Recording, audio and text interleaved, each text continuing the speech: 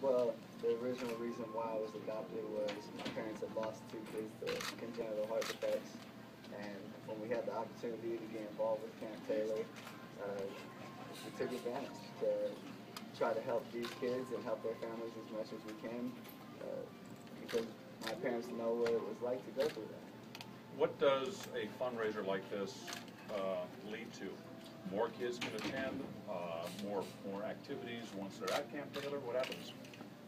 They're able to have more camps, so more kids are able to come to camp, get attention, and be around other kids that have the same, I don't even want to say defect, but are going through the same things as them.